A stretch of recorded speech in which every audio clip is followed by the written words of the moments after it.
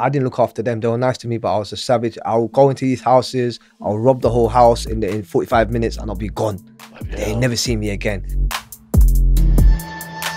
For a violent offence, but you're in here for a more bigger and dangerous offence. You're thinking, you know what? It's curtains for you. I got some bad news. So what's it? I've lost it. What did you lose? I've lost all of it. How? I left it somewhere, so that's your problem. I just know I want my money by Friday.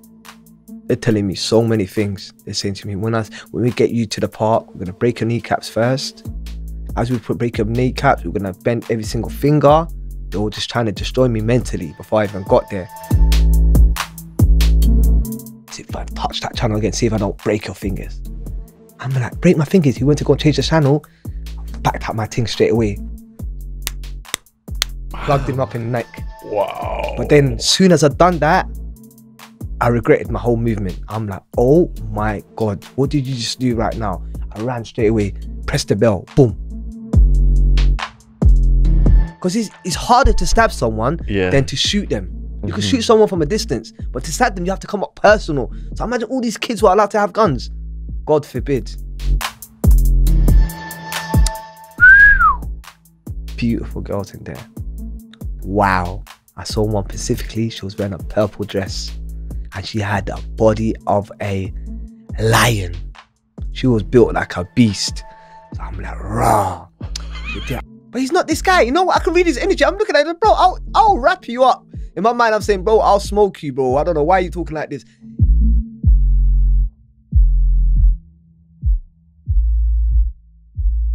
But you can't come to me and tell me, yo, you have to come do this. No, I'm not that guy.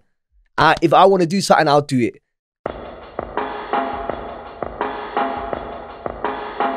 He used to be a gang leader. He's 45 years old. Really? He's from South London. Can he tell a story as good as you, though? Nah. I'll be real with you. They don't. When he heard that story, he said, bro, when you was on the wing, I never used to know that you was that funny. Yeah. I said, I can't be funny around you. What you mean, bro? Get it? If I don't get it, man, I can't show you my smiles, mate. You have to put the poker face on in there. Literally. Are these all going by any chance? All right, let's just keep going with the laughter. We have got Guled. That's what's up. In the studio today. Man, when I watched Inspire for Change and I saw him speak and I saw his energy and I saw his smile, I said to Ash, who does exist, we need to get Guled on.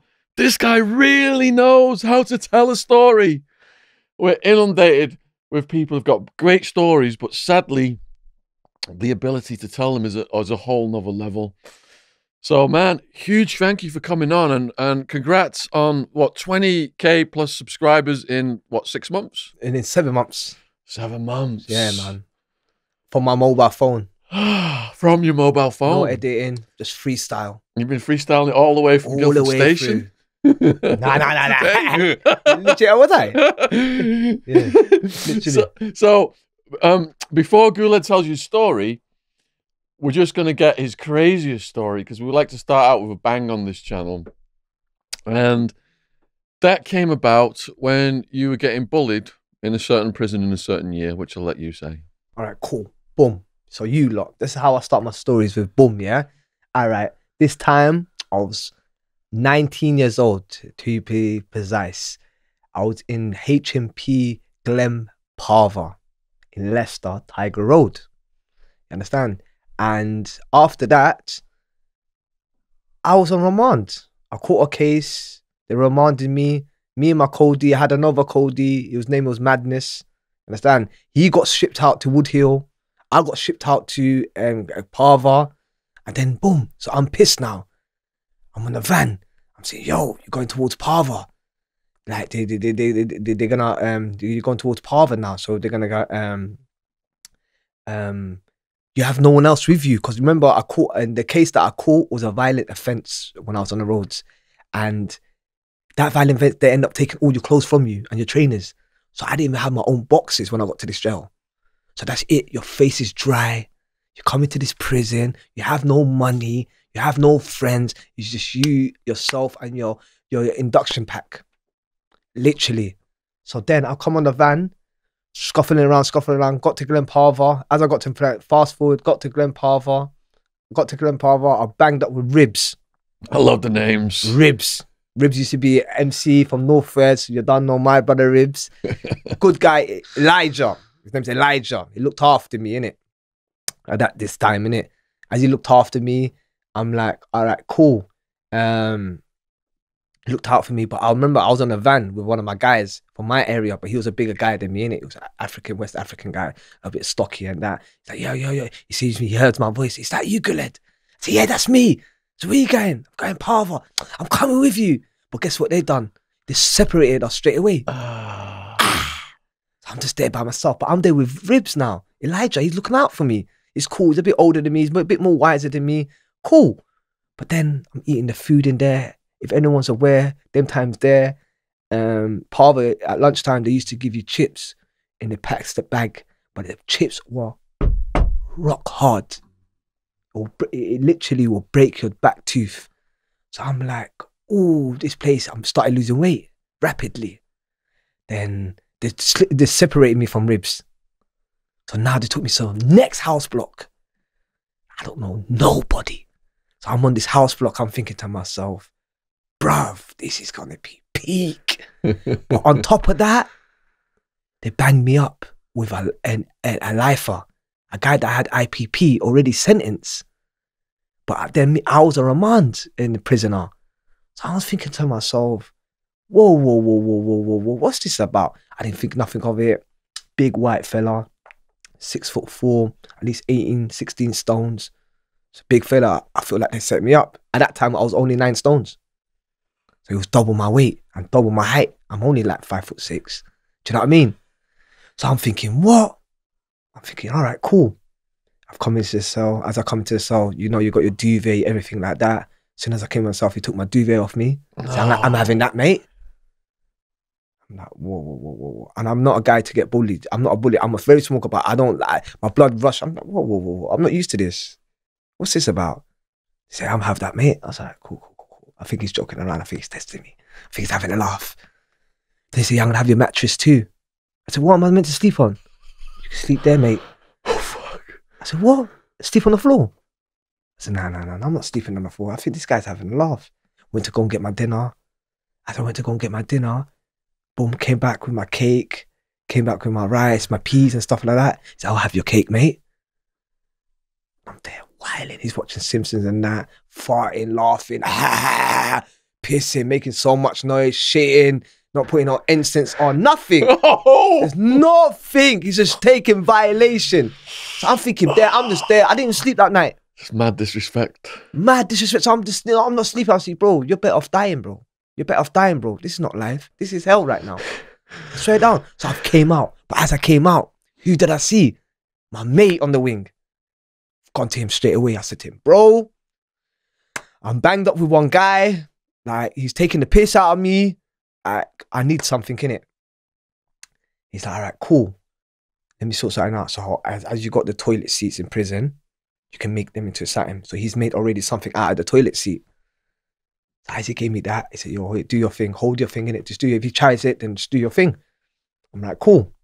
I went back into the cell. As I went back into the cell, my man's chatting shit. I'm like, oh, can I watch something? I'm waiting. You know what? I'm actually waiting for him to do something because now I've got something to retaliate with. So I said, no, I want to watch it. He said, what are you talking about? Shut up. You're not even watching. You should be facing the full wall right now. I said, facing the wall? I said, now you're taking a piss. So I said, right. Then I went to go change the channel. He's got up now. He said, if I touch that channel again, see if I don't break your fingers. I'm like, break my fingers. He went to go and change the channel. I backed up my thing straight away. Plugged him up in the neck. Wow. But then as soon as I'd done that, I regretted my whole movement. I'm like, oh my God, what did you just do right now? I ran straight away, pressed the bell, boom. The prison officers guards come in, they open the flap, they can see the man. I'm like, help. They come in, yeah, get out. Wow. Boom, the thing's just squaring, they're holding this and that. I'm thinking, oh my God, you're in jail for a violent offense, but you're in here for a more bigger and dangerous offense. You're thinking, you know what? It's curtains for you. Just took me now. As they took me now, it's so weird, you know. They took me now. As they took me, I'm like, all right, cool. I had prison clothes on anyway, so they took my prison clothes off me and gave me different clothes, and they put that in forensic bags and stuff like that. So I'm down the block, but there's a French guy. He's down the block as well, and he's only talking French, talking to himself. And I don't understand French, but I know a little bit something. So I'm thinking, raw, like, what's going on down here? 2 days later, guess who comes down the block? My mate. So what happened to you?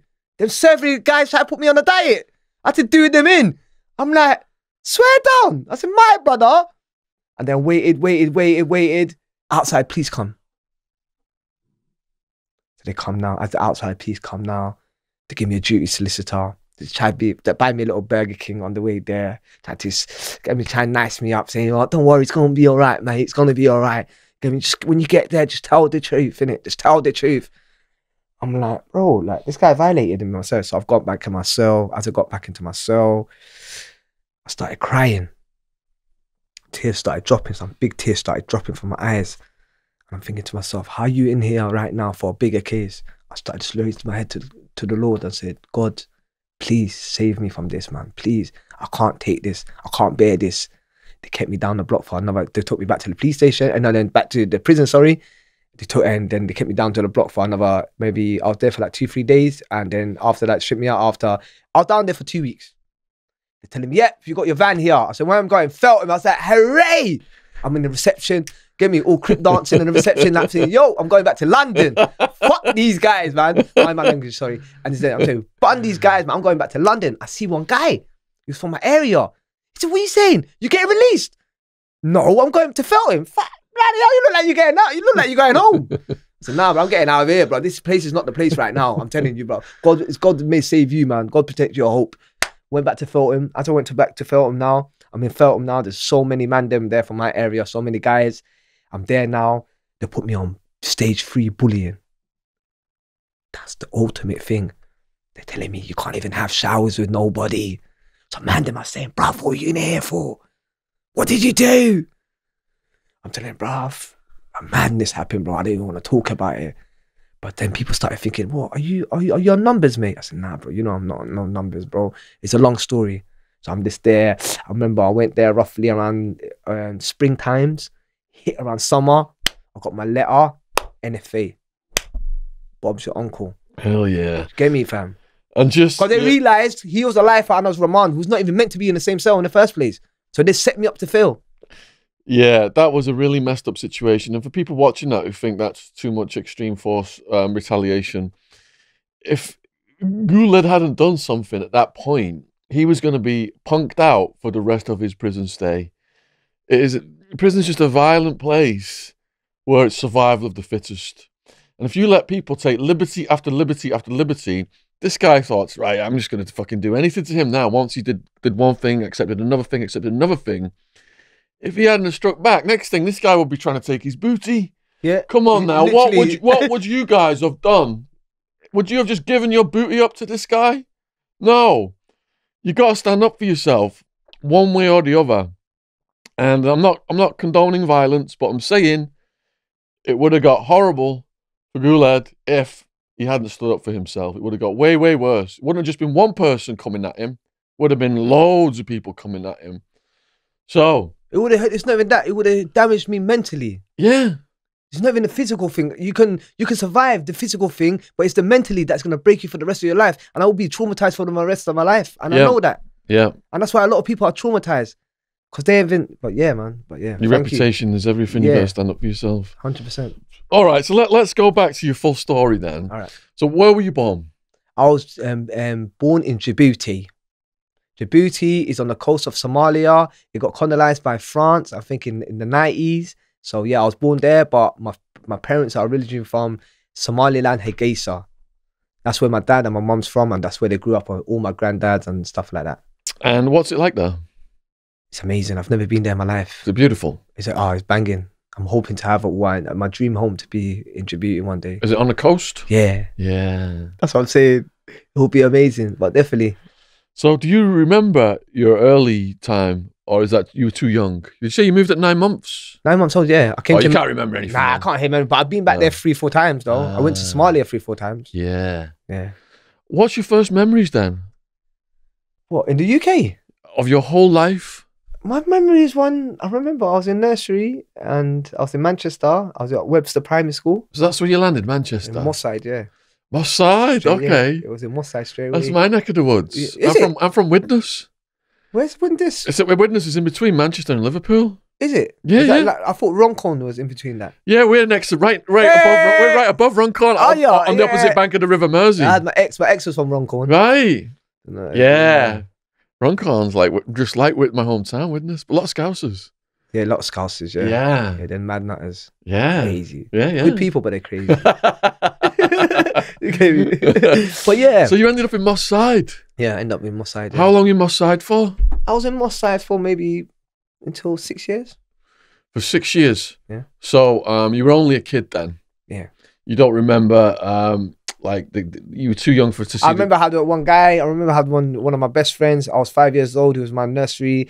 I remember he was wearing Levi jeans. Yeah. Black Levi jeans. And I knew he came from a good family. Because he was only 5 years old. And when I got older and I realised what Levi was, I was like, bro, man, I was swaggered. He came from a good family. I'm like, rah, he was living good. I wonder what he's doing now. He's probably one of the top guys around there, I reckon. I swear that I've got a good feeling, but you never know. Where did you go after Moss Side? Moss Side went to Hounslow West. Was that? In West London, next to Southall. Yeah, Hounslow. Yeah. Yeah. Near where did you say? And in Southall. South. Okay, yeah. Yeah. Been to Hounslow. So Heathrow. Near Heathrow, Feltham area, them sides, yeah. So is that your base then? Is that where? Nah, it was only there for 6 months. Then we moved to Southall. Yeah. And that's when I started going primary school there. And then from Southall, that's when Dennis the Menace got loose. So in school then, in Southall, did you like school or was there a problem? I didn't know how to concentrate. Yeah, because I had so much. I think ADHD. They try and say they label me as ADHD. I didn't know how to control my energy. I had a lot of energy. You were behind in your reading and writing at that stage. But I was behind on reading and writing until I got to the age of 22. Yeah, self-taught in prison. Yeah. Yeah. So did anything in school interest you, like sports? What interest? Maths and drama. I love drama. Drama. What? Hit me in the stage. I'll be out there like, boom, boom. Get me? I love drama. I love drama. But in primary school, like I got kicked out when I was 7 years old. For what? I broke the teacher's arm. Unfortunately. Was your teacher a jerk? No, she was a lady and like she was just holding my arm, and what she done, she was not meant to hold my wrist. She held my wrist tightly and she was not letting it go, and she was telling me, sit down. Yeah. And I was telling her, no, I don't want to sit down. And she kept squeezing. So I kept dangling her like that. Yeah. And I put my leg out by accident, sorry about that. And I put my leg out by accident and she dropped, landed on her elbow and broke it. Oh my goodness. And then I got kicked out from there. Yeah, well, you're only 7. You got kicked out. And then in later years in school, what was your relationships like with other students? Bro, you know what? To be honest with you, then I went to another primary school. Then some kid tried to bully my brother. He was a year younger than me. I fly kicked him on his back. Yeah. And then I got kicked out of that. And then from there, they banned me from every school in the Ealing Borough. No. And they said, So what did you do with your time? Well, from there, I was just at home. And then I was just at home. And as I was just at home, I was just one of them kids. I used to just wait outside people's school. Yeah. In year 7, I'll be that kid waiting at 3 o'clock, waiting for the kids to come out. Were you like on the video games or anything like that? Interested in? I was out here. Active. I got my first criminal record when I was 10. What? Yeah, bro. For what? For shoplifting. Petty, but shoplifting. I went all the way to central London. Yeah. I went to HMV. I robbed 5 in games. I had a cap on. I tried to put it in my cap like that, put my cap back on. I had this big circle around my head. And then as soon as I got out, a gentleman said, wait 1 second, got to the back, went to the back. They took me to the police station. They kept me in the cells for 6 hours. Yeah. And then my mum came down. I was petrified about my mum finding out. I was more worried about that than anything else. And then, they released me and I got caution. And from there, it just started becoming a downhill scale. What was your first gang activity? I would say, to be honest with you, I was cool with all the, in my area, I was blessed with all the gang leaders. But I was not a man where I was never being a sheep or anything like that and being a gang. I was on my own thing. And the people around me is either they were on what I was on or I'm not on what you're on. But you can't come to me and tell me, yo, you have to come do this. No, I'm not that guy. If I want to do something, I'll do it. You know what I mean? I set trends. I don't follow trends. And that's the kind of person I am. So the gang thing, I didn't really get into it because I didn't like taking orders. I don't like taking orders. How many gangs are there in that area then? Is there quite a few? Bro, to be honest with you, there was one main gang that started the whole West London. He was a good friend of mine. It was MDP. He's currently in a jail. And the guy who started the gang.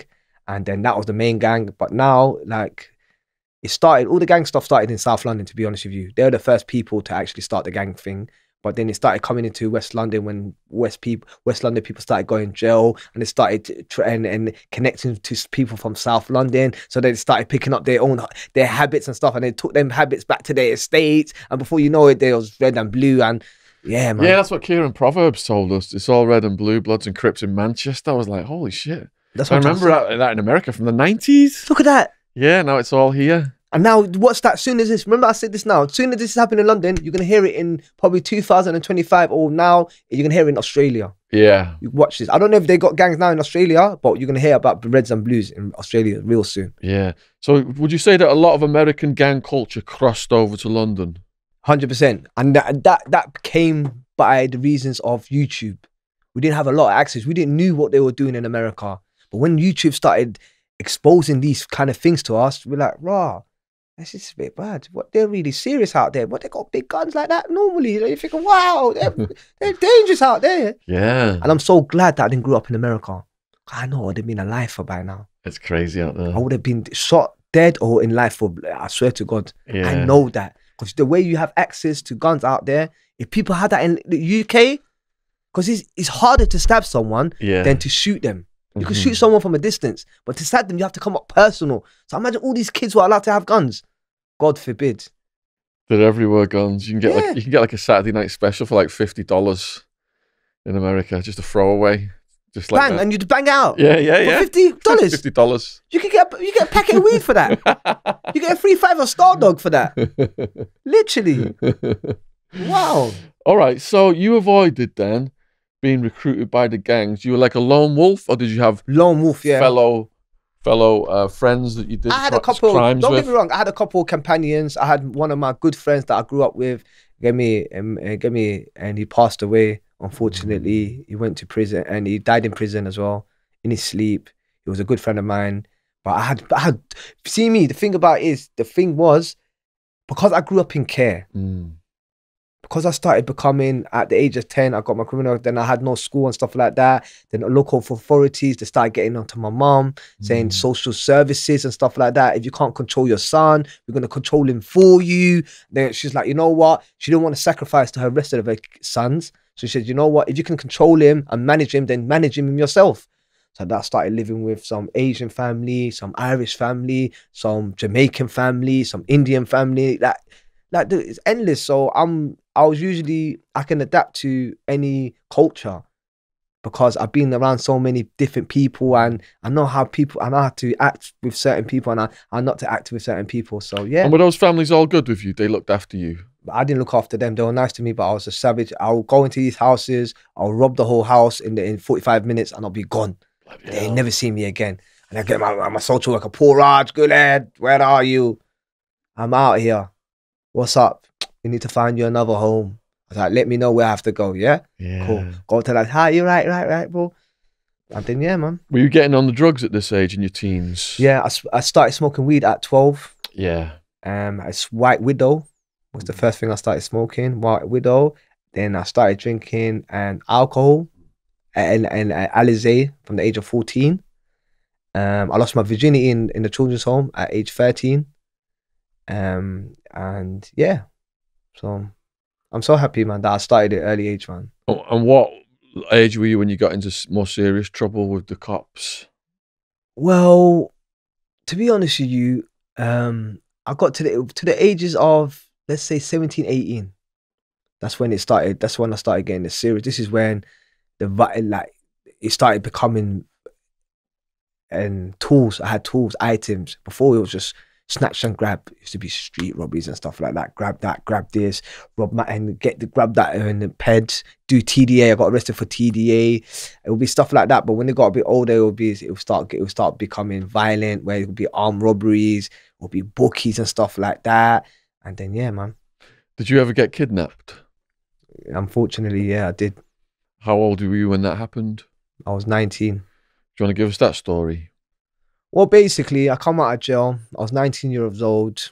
I had a fat afro. I was hench. I was hench, you know. For a Somali and for you to be hench them days there, whoa! There's not a lot of people out here like that. So I was just like, ha, ha, ha, ha, daddy's home type of thing. I was on that energy.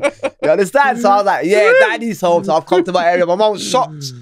My mom didn't even come, I think my mom didn't even come visit me for the last 8 months of my sentence. And then when she saw me to pull up at her door, she's like, is this my son? She couldn't believe it. Is that you? I said, yeah, mom. She said, wow, my God. Then anyway, I'll be like, yeah. So now I'm thinking, yeah, I've got that image now. I think, you know what? What's missing? The money. So then there was one guy from my area, an older guy. I went up to him and said, yeah, you seem like you know how to handle yourself. Do you want a bit of gear and stuff like that to make a bit of money? I said, sure, mate. Go on, give me some gear. Started flipping it. As I started flipping it, I was around people that I was not meant to be around. And I think they were scheming on me. They were plotting on where I used to keep my drugs and stuff like that. So one time I got a reload and then I put it somewhere and I came back to and it was gone. So it was not even that much. It was like maybe a couple in grand, maybe a grand. It depends on, back then it used to be a lot cheaper. But now it's a lot expensive. So now the guy calls me up. And actually, I call him. I mentioned to him, yo, you know what, pal?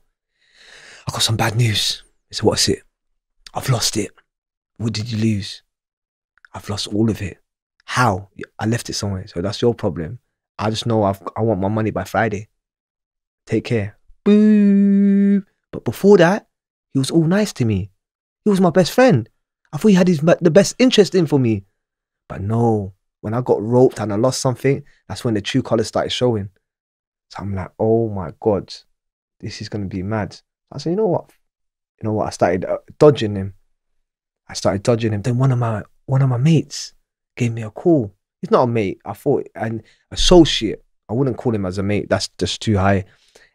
His associate gave me a call. Yeah, Guled, what's up? Thingy's looking for you. He's asking about you. I said, what is he saying? Well, I was looking for you. I said, well, I ain't got his money right now. When I do have it, I'm going to give him a call. But guess what that fella goes do? He goes back to call the other fella. And guess what he says to him? I had a word with matey. I had a word with Guled. He's telling me, tell him to jog on. What? I didn't say that. So now he's fuming. He's thinking, you know what? When I see this guy, I'm just going to do what I have to do. But then I rang up one of my brother's mates. I told him, you know what, I need some gear, I need to make some money. He's all right, cool, I'll give you a little bit of something. I was like, cool. He said, meet me there. Then I went to the spot. But guess who's waiting for me there? The other fella that I owe money to. With 4 other fellas. Damn! So my heart dropped. And I just froze. I was like, shh. And then I dashed. As I dashed, I went into some slash bar slash restaurant place. Yates's, used to be called Yates's in Guled. I went in there. These guys come running in. They were older than me. They were like 6, 7 years older. I know I could look after myself, but when you got 5 grown men around you, you're thinking, I don't know. I don't have nothing on me. So I'm thinking, you know what, dash, get me. As I dashed, they grabbed me. As they grabbed me, I'm just shrugging them off because I was big. I was shrugging them. But then I was using all my energy. I was wasting so much energy. I was thinking, you know what? This is going to be long. I was like, oh, come on, let's go, lads. I said, what's the worst thing they can do? They got me in a car now. Some Pakistani fellas, some Asian fellas all there. They said, don't worry. What did he do? We'll pay for his debt. No, it's personal. It's not even about the money no more. I'm like, whoa. They got me in the back of the car now. One sitting here, one sitting here. I'm sitting in the middle. And they're saying to me, they're telling me so many things. They're saying to me, when we get you to the park, we're going to break your kneecaps first. As we break your kneecaps, we're going to bend every single finger. They were just trying to destroy me mentally before I even got there. So I'm thinking, why? They tied both of my shoelaces together. So they had me frog marching to my estate. Then they got me into the estate now. They're making phone calls. Guess who they rang? My mate. Say, got me putting my loudspeaker. Guess what? He said, what? We've got Guled with us. Don't do nothing to him. What did he say to you? I beg your pardon? You know what? If you don't mention something, I will have you in the back of this car in the next 10 minutes. So I'm thinking, my mate snaked me for a guy that don't even respect him. Why would you do that to me? I'm thinking, I felt gutted. That's why I had so much trust issues with building up relationship with friends and stuff like that. Because scenarios like that, your best mate done that to you. I'm thinking, you know what? Then he said, you know what? Then I made another food call, a couple more phone calls. Then one of my good pals, he's like, you know what? Don't worry, I'll take the debt. I'll take the debt. I said, are you sure? Are you sure? I said, I'll take the debt. And I left. And I remember when I left, I was so humiliated. I got on the bus. And some guy just was sitting next to me, and he looked at me and said to me, are you okay? I said, brother, you don't even know what happened, brother. I said, yeah, I'm all right, you know. And then I kept it moving, and from there, yeah, man. Wow, what a story. Who was your wild Somalian bro? What? D. Big up D, you know, 10 times. You know who you are. It's my brother. D, he's a soldier. He's a soldier. He started off from Portland, HMP Portland. I think he's in the island. It's just down somewhere in the coast somewhere. It's down there in it somewhere anyway, yeah. Portland. D, obviously at this time, me and D never used to be that close. Do you know what I mean? I used to see him vividly, but then he ended up coming to my prison that I was in. I was in Rochester. As I was in Rochester, all of Guled's links are in the description box below the video if you want to subscribe to his channel and check out his endless stories. I've been addicted to his channel now for the past couple of months. His energy just resonates, as you can see today. Thank you. So bam, so D now. D, I'm not going to mention his real name. No, I'll keep real names out. We're real like that. We don't mention names, innit? Yeah. So boom, D's there now. So I'm in Rochester now. So I'm just going to the gym, got my gym bag on me, whistling along, living life. What do I see? I see this fella, D. I said, is that you? He said, yeah, that's me. I said, what are you doing here? I just come back from Portland. I just came from Portland. I got shipped out of Portland. In my mind, I'm thinking, Portland's a very, very dangerous town. How the hell are you getting shipped out from Portland? They say, what? Tell me who's the biggest fella in this jail? Who runs this prison? I'm like, why? I want to take him out. I said, you're having a laugh. Backed it out. Some homemade knife. Some jail. Shit. I'm like, what are you doing? Put that away. Put that away. He's like, I want to come on your wing. In my mind, I'm thinking, you're not coming on my wing, mate. I'm all right on my wing, bruv. Like, I'm cool. I've got pals on there now. I'm not even trying to get anyone hurt. Anyway, he ended up getting onto my wing. And he was havoc, man. He terrorized the whole jail. It took him 3 weeks to be in that jail, then he got shipped out.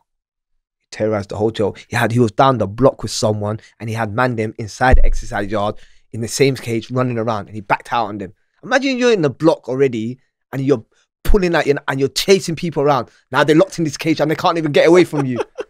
It's mad. Mad. But there's so much stories regarding my man. I've got it on my channel anyway.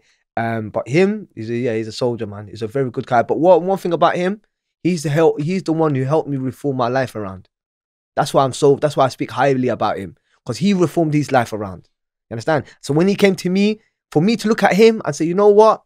This fella, if he can change the amount of things he's done and the amount of violence that he's gone through, don't get me wrong, I've been through violence, but his thing is a whole different level. If he can change, I said, you know what? I can start humbling myself.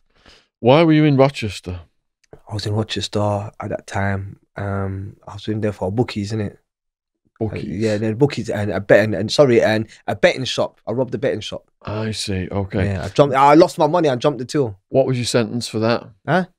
You lost your money at the bookie, so you jumped the till? Yeah! Give it back. You gotta give me my money back, you know? That's mine, innit? If I'm buying something, telling me, bro, that's your money. You got any right to get your money back, brother. So I jumped the till straight after, bro. Literally. What was your sentence for that one? They gave me what? At that time, I went guilty.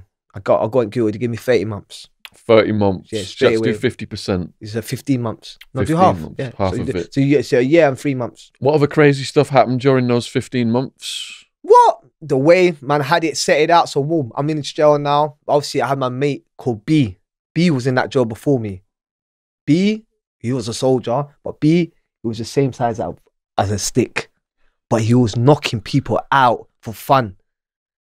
So when I saw him, he was cool. He was only there for a few weeks and stuff like that. Then he got shipped out.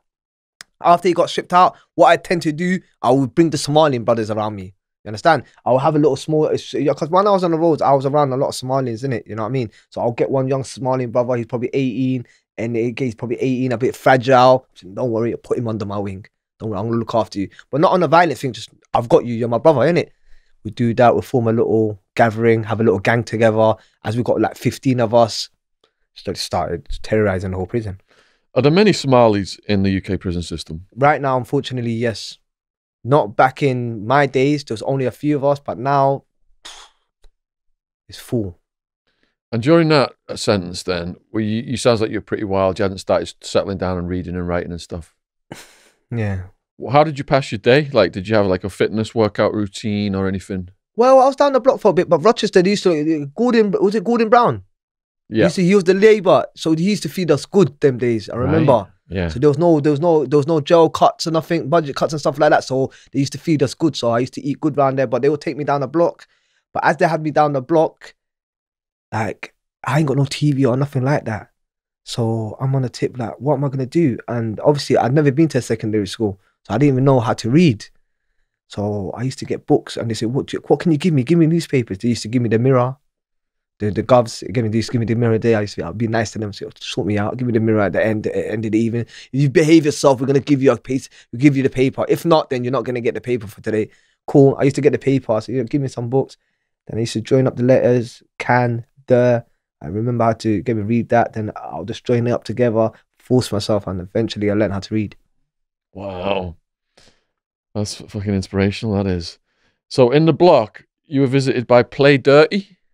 Bouncer, my brother. Yeah, Bouncer. What was that story? But he's a smart man though, cause he knew how the jail system was. Get me? He was on as much as I was on. He was violent and stuff like that, but he knew how to play the system, and he was very smart with that. So I'm down the block. As I'm down the block, what I used to do as well, I used to ask for listeners, just to get a bit of company. You know what I mean? Just me and you, just sitting down. Imagine you just sitting in my cell, just me and you. The day will go fast, and we could talk about anything, football, anything. So then, I didn't expect Bouncer to come in because I had an image that I was trying to portray in the prison and stuff like that. So I'm saying, yeah, I need a listener. Yeah, I'm losing it, mate. I'm losing it. But deep down inside, it's actually breaking me. Like I was trying to stay tough, but it was breaking me. But I was trying to stay tough. So anyway, fast forward, Bouncer's coming now. So I was Bouncer, Miles Harris, yeah? He's come down now, yeah? And so he's come down now. So yeah, they open the door. Boom, I see him in his green t-shirt. Salam alaikum, Ak. I looked at him. Alaikum salam. He's Muslim brother. Salamed him straight away. You saying, Ak, you good, yeah? Yeah, I'm all right. So what are you saying? You need someone to talk to. Do I look like someone that needs to be talking to? What are you talking about? I started acting, putting, you know what I mean, trying to show him like, there was nothing wrong and stuff like that. He's like, what, you got? He said, when you going home? Bro, I'm going home in a couple of weeks, you know. They actually made me go home from the block because they didn't want me to run riots because I used to threaten the govs, man. Like a silly guy. I used to run my govs. See the last week? You guys are gone. I'm going to make your life hell. The information goes back to the governor. Get him down the block, man. He's threatening us. I don't know, the little rascal, innit? I didn't mean it, but I don't know, man. It's us against them, innit? You understand? That's the mentality, yeah. It's us against them, innit? So anyway, he's come down, spoke, and yeah, we spoke a few times, and they released me from the block, and yeah, man. And that's my time in Rochester. What happened when you had a 5-tuner debt to a lifer? Well, basically, I was 21 years of age at this time. Unfortunately, I didn't have a lot of people sending me money on the out. My mum, God bless her soul, she was very, very supportive. She helped me to the best of her abilities and with her education. But she thought 30 quid would be enough for me to survive on 3 months. And that's a tenner a month. That's nothing. 15 quid on your canteen sheet. And plus I was going down the block, so I'm not even on the wing like that. So what I done was, I started playing poker. Someone taught me how to play poker. So I said, you know, I can make a bit of money on this. So I started flipping up. I started winning the first times. I had noodles, I had tuna, I had mackerel. I was living good. I was like, all right, we could do this. This time now, I think I had something, and I think I had a full house. I had triple. I remember I had triplet. I had three of a kind. Yeah, I had 3 of a kind, and he had a full house. And I thought I had it. My heart dropped. And he's like, you owe me 5 tunas. I know it's not a lot, but in jail at that time is a lot. It's principles. So I'm like, all right, cool. I'm gonna put it on the list next week, innit? So no, I want them now. I'm like, bro, I've got 6 tunas in my cell right now. I eat 1 tuna a day after I go to the gym, work out. This is just for my gains. Allow me, please. I want my tunas now. I'm like, brother, this guy's not having it. I'm just playing. I'm at my cell now. My cellmate is enhanced. Get me? May God rest his soul, man. Crooks as well. He'd passed away as well on holiday.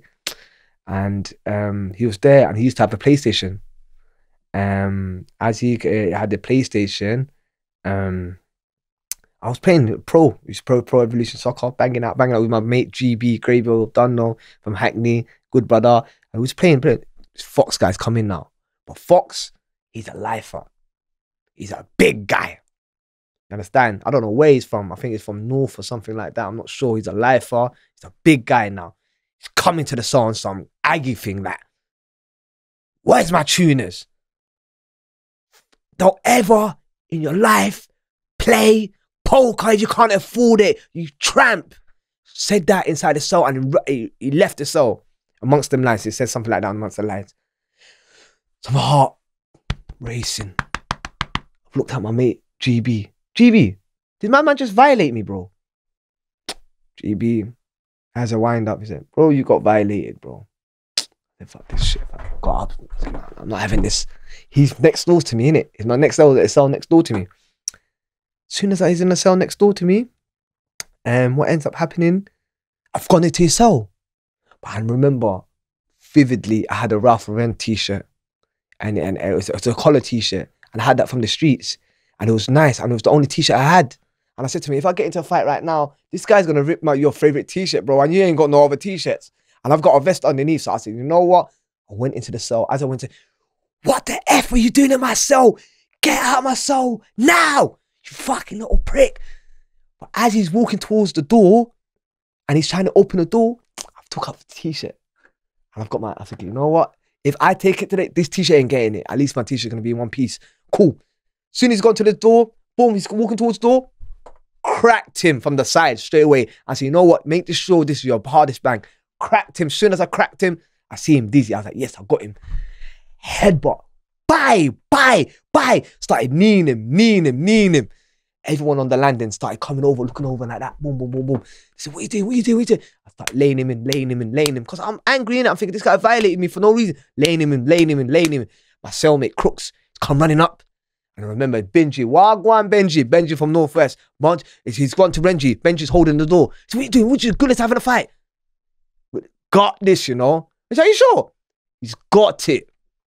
And on top of that, he's dizzy now. Boom. I mashed him up anyway. As I mashed him up, I've come out of my cell. But at the night, when I heard, I knew I'd done something to him, so I know the ball's in his court, so he's willing to retaliate. And I don't like that. I'd rather someone do something to me and the ball's on my court if I want to do something, so it gives me time. But with him, you never know when he's going to come for you. So I'm thinking, you know what? We can go at it again, you know? So I'm saying, brother, out the window, I said, brother, are you all right, bro? Or what? Do we need to do something tomorrow? My man saying nothing, innit? I said to him, so you know what, bro? End of the day, you was in debt, bro. You owed him the tuners. Maybe the way he spoke to you was not cool. However, you still owe me the tuners. Guess what I end up doing? I woke up in the morning, went to his cell, gave him 5 tuners. I said, here you go. But the way you spoke to me, I didn't like it, bro. And then all the geezers on the wing said, you know what, you're a top lad. And a couple of the man said, why are you giving him back the tuners? I said, bro, he owned the tuners, bro. The tuners are not mine. It's just the way he spoke to me I didn't like. You understand? And he downgraded me, and I don't like that. And I just gave him his tuners, and he was on the wing for a while. His face was mashed up. Then he didn't feel comfortable, so he just went to another wing. And that's it. Again, it's the respect thing, isn't it? If people talk to you like that, they're basically calling you out, aren't they? Literally, yeah. And if you don't respond, this is just prison life, isn't it? It's normal. And then the beef squashed. Yeah. Yeah. What happened when you had a big cellmate? It was not a big cellmate. My cellmate had a big guy that run the wing. So this is what happened now, yeah? It's the same wing as well, but this is when I just came on. I'm fresh on the wing. They put me in the cell. As I'm in the cell, this one guy running the whole wing. Half of the jail he was running. Debo, big up Debo, my brother Debo, who's running half of the jail. Easily, people feared him. I knew they feared him. And I liked the way his aura was, but watch this now. I'm banged up with one guy. He's called Butts. Butts is his nickname. Butts, I know, Butts in it. I know. They called him Butts in it. But Butts used to clean cells. Just for a bit extra canteen, a little, you know what I mean? Everyone's got the job in it. You get me? Let you do your thing in it. So now he was on the Debo. As he was on the Debo, I'm banged up with Butts. But Butts is a good guy. Banged up with Butts. Yeah, I'm banged up. Yeah, I'm in the cell, same side. Yeah, banged up with Butts. Literally. So I'm banged up with Butts now. As I'm banged up with Butts, he's acting like a hard nut. But he's not this guy. You know what? I can read his energy. I'm looking at him, bro. I'll wrap you up. In my mind, I'm saying, bro, I'll smoke you, bro. I don't know why you're talking like this. He's talking gash. He's putting the volume up. He's in the toilet. He's doing poops. He's not paying no incense. He's violating. I'm asking him, yo, can I watch something? He don't want to tell me what. He's telling me he controls the cell. So you know what? This is gonna start. I know in it. I know where this is going right now. So if I don't put draw a line under it right now, it's just gonna get worse. I said, bun this, watch this. I know the night gov's coming past at 9 or 8 roughly. Because they're doing the last checks. As soon as that last check went out and he went back in his office, Box got wrapped up. Shut up. Now, chill. He's chilled now. He woke up in the morning straight away. Guess where he's gone to? He's gone to Debo. And guess what? Like an idiot, what did I do? I'm chilling myself like a sitting duck, waiting to get hit. I'm just there. I should have been on the landing or something like that, but I'm just there waiting for God knows what I'm waiting for. Bam! Debo come to the cell now. Debo's a big guy. I remember, if you know what big guy, he's clean and pressing 20 bar, 50 each side, so 120. So he's clean and pressing like that. He's a beast. Watch this now. He's coming to the cell now. So what he's saying? He's coming to me straight away. Grabbed my throat. Strangled me. Don't ever touch him in your life. You get it? Do you in? Just there violating, so I'm wounded now. I'm thinking, nah, I'm not having this, bruv. Like, I'm not having this. I don't like this. I don't like this feeling. This feeling that I've got on me right now. I've been humiliated. I don't like this feeling. I've gone to one of my pals now. I knew him from the other prison that I got shipped out from Scrubs. I said to him, mate, listen, I need to sort this guy out. Like, it's basically like a scenario like that. I need to sort this guy out, and this is what I want, innit? He said, are you sure? You want to sort him? Bro, I'm sorting him out, bro. I don't care. I ain't got nothing to lose. I've just been humiliated. What's the worst that can happen? That was the mentality. So you know what? School mosque was on a Friday, I remember. It's school mosque, go relax, go mosque, come back from the mosque and tell me how you feel afterwards. But guess what? I end up going mosque. As I go mosque now, who's walked in? Big Mo. Big Mo is a tank now. I've only seen Big Mo maybe 3-4 times when I was on the roads, but the last time I saw him, we was in the youth court together, acting youth court. And he was a rowdy one. So he looked at me, Guled! I'm like, homie! Big hug.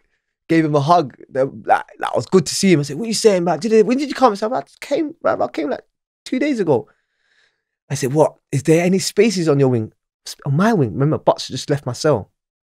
My wing? Brother, I've got a whole cell for you, big man. Welcome to my wing.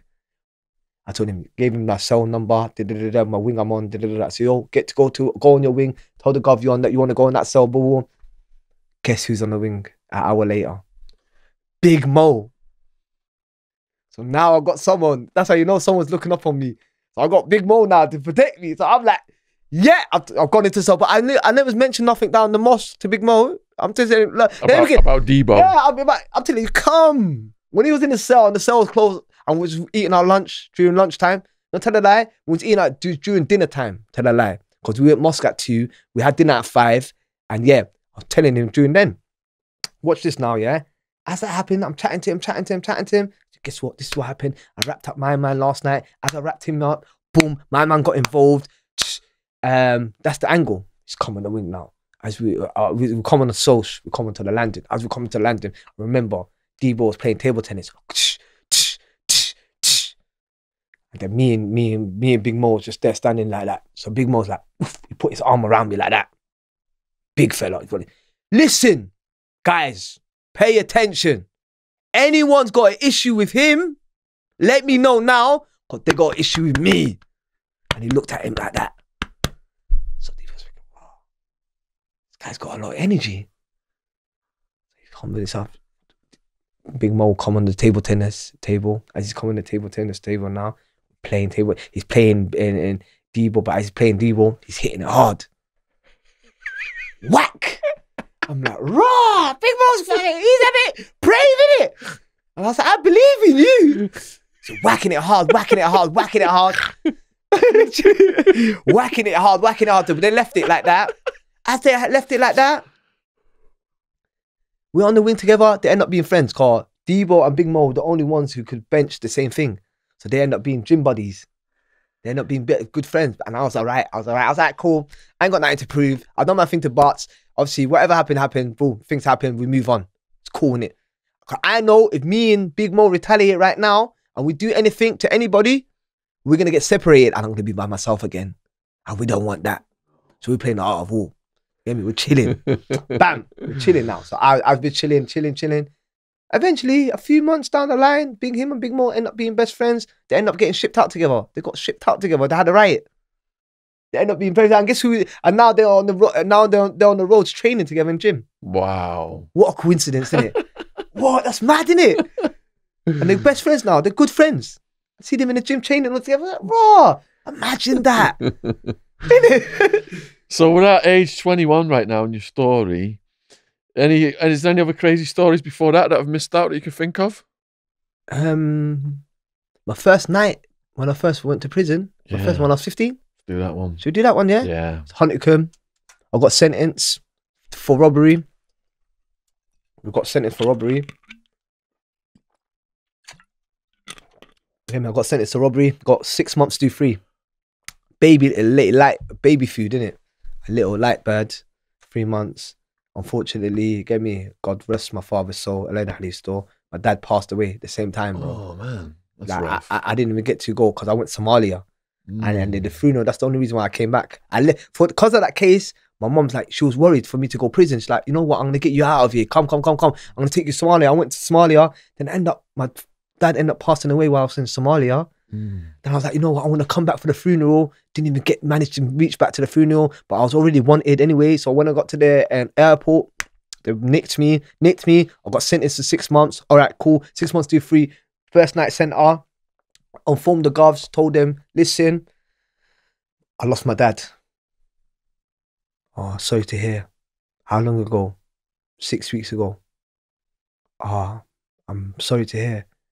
What can we do for you? They put me in an app doc. They get some app doc out to see if you're suicidal or anything like that. The only thing they've done for me was just switch on the light. I had my light on all night. I couldn't even sleep now. And they thought they were helping me. So now that's happened now. They took me off the first night center. They took me on to Mountbatten B. No, tell a lie. Mountbatten A. Took me on Mountbatten A. Went on their first night center. I was on their first night. I'm 15 years old. Chilling. I was in my cell 22. Cell 20 at the bottom. Cell 22. A cell 22, come to your door. I'm like, oh my God. Cell 22. I'm like, brother, I swear I'm saying to myself, I swear you're 22.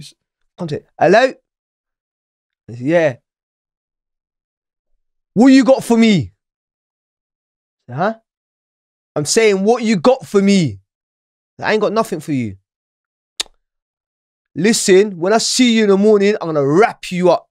Wrap you up now, I'm gonna punch you up, I'm gonna beat you up, innit? I'm like, Rah, my man sounds aggressive over there.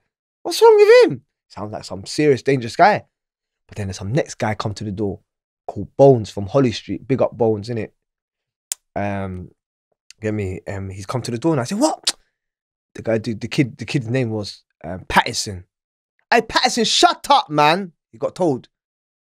Shut up and stop speaking to the guy like that, man. You don't even know him.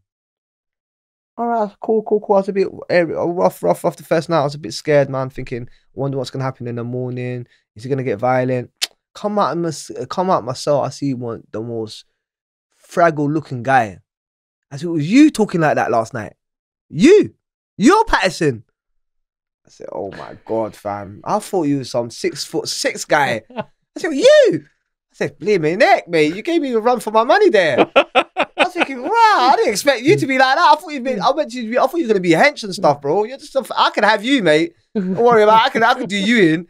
And I was like, yeah, and that's it. That was the first night I went to prison, and from there, I was like, right, got released. They gave me a travel. They give you a travel card when you get released, £43, and that's it on your back, son. All right, so you get out of the sentence that you did for robbing the betting shop. Yeah. And what was your life like when you got out? How old was I when I was like 20? What was that? What was I? 19, innit? The betting shop. When I got out like that, then. Oh, sorry. Yeah. No. I got out, but guess what they done? They get you out. They put you in a bail hostel. So now I'm in a bail hostel. Guess where? In South London. South East London. And guess who I was fighting with? A lot of South people in jail. And guess what they done? They put me on their estate. Oh. Crumble. I'm thinking, oh my days, bro. And guess what they done? They banned me from the whole West London. So how was I meant to stand on my own 2 feet, bro? There's no help. There's no structure. There's no support. Plus you put me in some area that I even didn't know. You set me up to fail. I'm walking and I end up meeting up. What did I end up doing? I end up meeting up with one guy called Dwayne. He reached out to me a couple of weeks ago. He worked in Fitness First. He gave me some voluntary work there. I was working there for a bit, doing a bit of voluntary work. Bumped into a couple of guys. But the thing is, the guys that I had issues with in prison, it was not a thing where when I get out, it's going to be an issue. We already dealt with the issue in prison. So for you to do something when you get out, that means you're a coward, mate. We dealt with it when we had the chance to, innit? But then I see a few guys that I had a few fights with and stuff like that. They looked at me, what good are we doing around here? I'll come to see my cousin. I'm not telling them I live around here. I said, I'll come to see my cousin. I'm just cutting through. Yeah, you're right though. You say, I'm good, man. How are you? Yeah, this is my block. Yeah, it's your block, yeah? I said, cool, bro. It's nothing to do with me. That's your block, bro. I'm a good guy. I kept it moving. Yeah, man. How long did that last? That lasted for a while. Then they end up moving me to a different area. Then I end up meeting up with my ex. Worst time of my life, mate. I'll say to you, she stabbed me. It's a girl from Runcorn. A girl from Runcorn. Yeah, that's why when you told me that. Hey! Brother, when you told me that. A wild northerner. Wild's not the word, bro. She sucked my soul. She sucked my soul. How did you meet her in the first place, a Runcornian? Innit? Good question, innit? So I'll tell you how I met her. So I met her. I see her brothers. Sorry, I see her. Her brothers, her brother and her partner on the train. And the partner, for some reason, she was trying to intimidate me. She had she had keys, but she tried to put her key in between there and give me that. What's she on about? Like, what's she playing at? So you right there? Are you alright? Don't tell me I'm right, but guess who she with? She's with this sexy Runcorn girl. So this girl's come over to her house saying, oh, don't worry, lad. I'm like, rah, like, you sound alright, you know? She had alright, she had her back as well. And I'm like, bro, you look alright. I said, you know what? I'll turn a blind eye to it. But guess what? He was living with me at that time? My little brother. So me and my bro is staying together. So I've gone somewhere else, go and do my thing, come back that night. Say, how you do? How's your day? I'm alright, you know, bro. But guess what? You know, you've been off for a couple of nights. What? Guess what? I met a bird, you know. I said, who? Who's the girl? He described her to me. I said, no, Nah, what's the odds of that? I said, what? Where do you know where they live? I said, yeah, come, let's go to their house. Took me to their house. I said, fucking hell, is that you? I said, yeah, and then me and I just ended up clicking straight away for the wrong reasons. She got me into so many dramas, man. She used to love fighting. She got into love fighting. Have you got any stories of that? Yeah. Go for it. Boom. She got me into a madness where, I'll tell you when she got me, she put me in jail, by the way. She got me recalled. Give us that one as well. Shall I give you that one? Shall I give you that first? Yeah, yeah, yeah. All right, cool. Boom. When she put me in jail, yeah, it was me, my cousin, and her. We are at my house. We're chilling. We've got a bit of MD in a couple of stuff, and a couple of gear with her, stuff like that. But her brother wanted something, innit? Guess where her brother lived? Oh my God. Farnham. What's the odds of that? Aldershot. We had to go Aldershot. That's where I end up getting rich. Watch this now, yeah? She ended up living in, and her brother lives in Farnham. So we got into, but this is on the bank holiday carnival weekend. I remember it vividly. It was around August times. So bam. So we had to go to see the brother and that, and the trains were moving a bit slow and stuff like that. Boom. Went to go see her brother. But on the way there, she loves to fight. There'll be a sexy bird, yeah, across the road, yeah, or a nice looking bird across the road. I even saw the bird. She told me, "What the fuck are you looking at that dog for?" I'm like, "What are you on about?" Her. I said, "I didn't even see her." What are you on? She was so insecure in it. So I'm like, "What are you on about?" Anyway, let's go back to the thing. We got to the store now. As we got to the store, she loves to fight and stuff like that. So I'm inside the store. As I'm inside the store, I'm getting a few drinks and stuff for us. As I'm getting some drinks, I can hear outside. I think, what's going on out there? She's grabbing one girl's hair, like, they're having it out. Some chubby, some big bird in it, some big bird, big boned bird. She's getting the better of her. She's tucking my girl in it. But guess what? The bird, she's with 5 travelers. And it's only me and my cousin. So these travelers said, instead of trying to break it up, these guys are trying to come fight us. So now we've backed out our belts. So have we gotten our belts? Boom. Start waving and waving out. They got me, two of them got me on the floor. They're kicking me up. Woo! This is outside Aldershot. Just opposite, there's a lot off license, 24-hour shop. Opposite, there's a lot of license there. Bam. The police end up pulling up. Boom. Arrested my cousin. He got de-arrested when my bird came with a bus slip and saying, look, they're tapped us. Like, all right, cool, you guys go.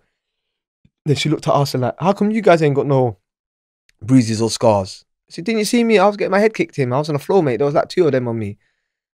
She's pissed off because she's the only one who's got a fat lip now. But she's the one who started the trouble, bro. Like, it's not my fault, innit? Like, we should playing that, innit? Now we're all pissed head. But now we've got carnival the next morning. So I've got carnival in the morning. So I'm sleeping. The brother's there. We're chilling with the brother. The housemate's there. Chilling, sleeping. I can see I can see the sun coming up. It's around 4 a.m. I can see the sun coming up 3 a.m. I can see her in the garden still laughing. Like, come, get up. Ah, shit. And anyway, yeah. And he says, yo, come, get to bed. Don't fucking tell me what to do at my brother's house. Paul! I'm going to say her name. His name's Paul, innit? Paul! Actually, his name's Gary. Gary! Get down here! Gary's come running downstairs with a flatmate now. What the fuck? You can't put your hands on my sister. Soon as he's running towards me, as he's running towards me, but he don't know my cousin's got a dirty right on him. Licked him straight away. Bow! On his bum straight away. Now me and the housemates having a fight now. We're scuffling out. Whilst that's happening, guess what this bird's doing? Calling the police on me. The police has come now. As the police come, what ends up happening? The lip that she had, that was bust, she said, he hit me. Oh. My heart broke. And guess why? Because I was on license as well. Oh. And she knew I'm going to get recalled for this. He hit me. I'm like, why? I thought I was in love with her. I was lost.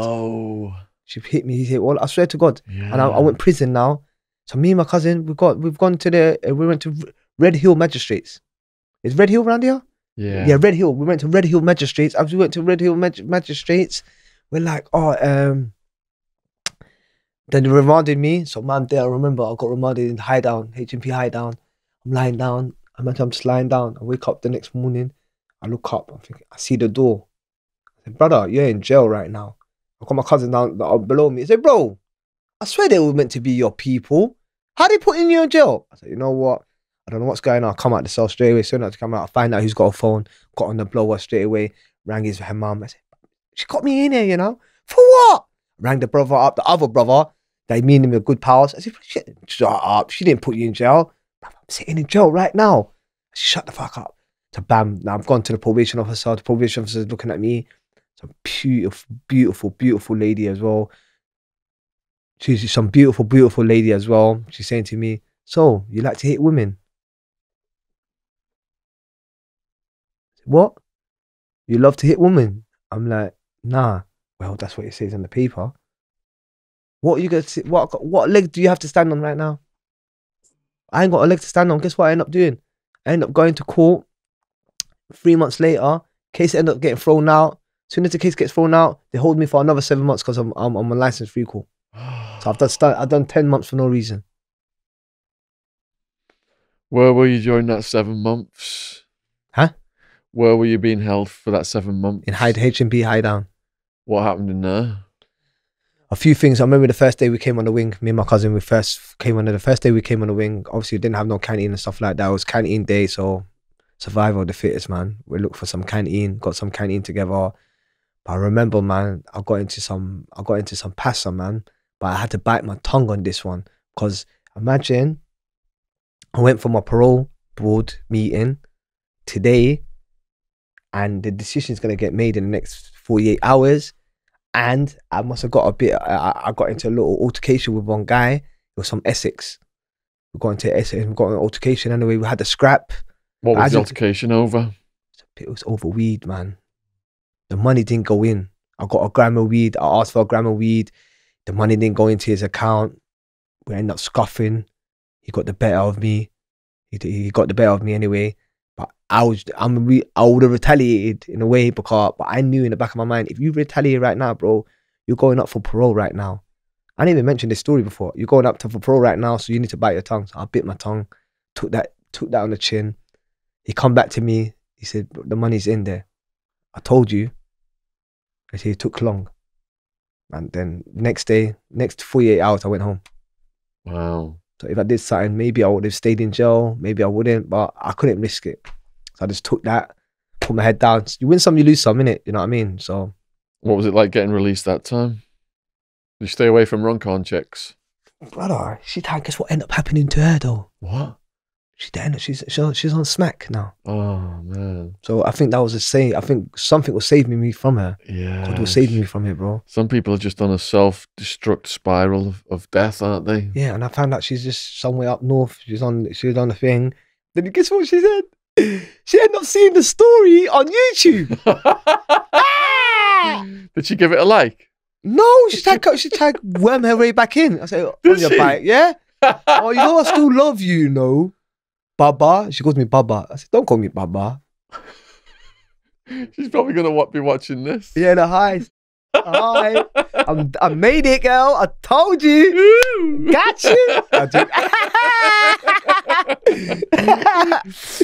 All right, so as you get to like 23, 24, what's happening around that age? So 23, 24, what's happening now? Everyone's just disowned me, bro. So as they disowned me, they're like, my mum's kicked me out of her gaff. Obviously, my mum kicked me out and all. Like, everyone's just left me to do me. And I was so confused because I don't know, like, because I've gave so much out, I felt I expected something back from people. And then when I didn't get nothing back from them, I'm thinking, I was just empty inside. I was giving all this love out and I can't even get at least 10% back. I'm thinking, this is mad. Then unfortunately, I lost my best friend in prison. As I lost my best friend in prison, then my brother got into some mad altercation. You lost your best friend in prison? What happened to him? He died in his sleep, allegedly. Do you think he was set up? I think the govs, for some reason, the cameras on the wing was not on that day. Oh, that's what they did to Epstein. It's common, isn't it? That's the cameras just don't go on. Now, all of a sudden, that day was not on. Yeah, yeah. You what? He died in his sleep. How? What do you mean? Had he made enemies with the guards and the admin? He was only in jail for 2 weeks. On what charges was that? It was license recall. And guess what? That's why it touched me and what made me want to reflect and change my life around is because I was with him for the last 2 weeks before he went jail. Was you? And we was not together for 3 years. And he was staying over my gaff. And what was his health like? Healthy, 6'2", dark, handsome, Yeah. strong, built like an ox. He's been in car crashes. He's been stabbed up. God knows, he's been through so much. But then they end up telling me he ended up dying in his sleep. Did they say what killed him in his sleep? They said something about he had drugs in his system. So what are you talking about? I don't get that. That don't make no sense. It don't add up to the person who you're talking about. Yeah. I'm still looking into that though. I'm definitely looking into that. Once I get myself in a position where my voice can be heard, I'm gonna bring it up. If I get the willpower to do that. So when was the prison fight? The Royal Rumble? Royal Rumble. Oh, that was in HMP ISIS. ISIS. The HMP ISIS, guys. Okay. And so yeah, bam. That one happened because I was in HMP ISIS from, let's say, I got shipped out when I got shipped out from that prison where the 5 tuners and stuff. Yeah. And the big fella, Debo and stuff like that. I came from that jail. Mm. You understand? As I came from that jail, I've gone to this YOY. I don't know what made me want to go to this YOY, but that was one of the biggest mistakes that I did. I went there because all the kids got something to prove. I was better off in that adult jail. You know what I mean? I had nothing to prove in there. So anyway, I got to that jail now. I was there. I was cool. I was all right. There was not a lot of Somalis in that jail at the time. There was one good brother from South London. He used to look out for me as well. Good guy. Gave me a hand. But then it ended up coming to the end of my sentence. But then I heard there was a lot of altercations happening on the other side of the jail. And there was a lot of youngsters, younger Somalian fellas that were new to, who was really passive. But they're big men right now. They do a lot of things. They're great guys. But they were passive and they were not new to this. They were new to the surroundings, to the environment. And I'm hearing that they're getting like mistreated over there in a way. Like, and I'm not no big hench guy, but I don't like that in it. So you know what? My last 3-4 weeks, yeah. Actually, my last 2 months, I'm gonna go over to that wing and see what's going on. Because I know a couple of guys who are on that wing. So what ends up happening? I'm on this wing, so I'm on house block. I'm on F wing, and they're on E wing. And E wing and F wing, you can shout through the windows. So as I'm hearing, one of my mates, yeah, Sam's, yeah, he hollers at me, he says, "Yo, listen," in Somali, speaking to me in Somali. "Listen, it's gonna be a madness in the morning. Come out and exercise." I was like, "What?" Slow it down. Then my pal, next an African in Congo from Africa, yeah, from West Africa, yeah. He's like, "Guled, what is he saying to you, bro? Like, do. You know he's in the wrong, innit? Like, you know man's gonna smack him up." I'm like, "Bro, you can't smack him up, bro. Like, that's man's people, innit? Like, don't do that, innit?" And then it's like, "Oh, all right, cool. We got out in the morning. As we got out in the morning, there was maybe only like 7, 8 of us. There were like 15 of them, 14 of them. I'm telling them, yo, what's going on? What's going on?" And then they're saying to me, "Raw." So we're hyping up. Then I heard one of them say, "Let's just wait for him until we get back on the wing. We're going to deal with him back on the wing." So when I heard that, I was like, it's now or never, bro. In Somali, I'm saying to you, strike him. In Somali, I'm saying, hit him, set it. She striked him, and that's when it kicked off. We started scuffling. And we got the better of them. Because I realized in life, yeah, when you're not in the wrong, you're always going to be strong. But when you're wrong, you can't be strong. That's how life goes. That's why I clocked out. Every L that I took is when I did something wrong. If that makes any sense. If it's the truth, you've got your heart and soul in it, backing you up, haven't Yeah, you? that's exactly what I'm saying. People are fighting for lies. Know that there's nothing behind it. Yeah, and there's no true meaning. Yeah. Yes, yeah, bro. exactly. That's exactly what I'm saying. Yeah. Oh, yeah, man. So what happened when the officers and inmates plotted on a friend? What do we go on? Plotted on a friend? Yeah, plotted on a friend of yours. The officers and the inmates plotted on a friend of yours. That was one of your video titles, something like that. Come on, man, see that? I don't know. I need to see it, man. I got like 100 videos up there, you know. I know. All right, let's go with almost stabbed in prison. Ooh, brother, I'm not gonna forget about this one. So basically, I was on HMP ISIS. This is before I got onto F wing. On that side, I was on A wing. So as I'm on A wing, I had my blower. Maybe there's only 2 people in the whole wing that had a blower. I was one of them. Because I met a really good guy, Peter, man. Lucky, that's my brother. He got 23 years, I heard. He's my really good guy. Like, he's a real guy in it. So big up Peter. So this time Peter's there anyway. We used to get our parcels in it. As we're getting our parcels, we're getting our gear in, getting our phones in. Do you know what I mean? But this guy now, there's a couple of Afghani brothers there, and they had a DVD player, and his DVD player had a USB thing in it, and it has a USB thing. This is when we used to charge up our things with it in it. So I said, yo, let me borrow your DVD player. Bam, I'm borrowing his DVD player, using the thing. I used to look him after him, give him a few things. Then bam, one day the officer coming to my cell, checked my prop card, checked it out. You don't have that on your prop list. Took it from me. I'm telling the fella, oh, listen, the officers took my the DVD player. It was out of my will. Oh, you owe us money. I'm like, bro, all right, cool, I'm gonna pay you. But I kept longing it off. I was in the wrong in a way. Kept longing it off. Then one day, I'm just there sweeping my cell. I got the music blast. I'm listening to Drake's new album. I'm just sweet. I'm just cleaning myself. Boom, boom. I didn't even clock that they opened the door for Soch, you know. That's how I was in my own little zone. The bass was playing high. I just think, boom. And then I had the thing just slam behind me. I look back. I see my man. I turned it down. You're right there. Backed it out straight away on me. The knife. He looked at me. Where's my money? I'm like, Assalamu alaikum, brother. How are you, brother? First of all, what are you playing at? We don't condone in violence. We can talk about this, you know. No need to bring that knife out right now. It's alright, cool. Listen, I've got you. Don't worry. Why don't you come to me, bruv? I've got you, you know. I went on my way out of it. Anyway, got myself out of the cell, luckily. Can you get me out of the thing in there? I was like, cool, say no more. I said, say no more. You got out of the cell, say no more. I said, safe, 1 second. Came back, boom, boom, boom. It was two of them in it. There was two of them that came into my cell in it. So then they came out my cell. Then I was like, you know what? I felt violated. I went down there. I said, you know, I just got violated, bruv. I said, what happened? My man tried to back out the thing on me, you know. I'm like, what? Swear down.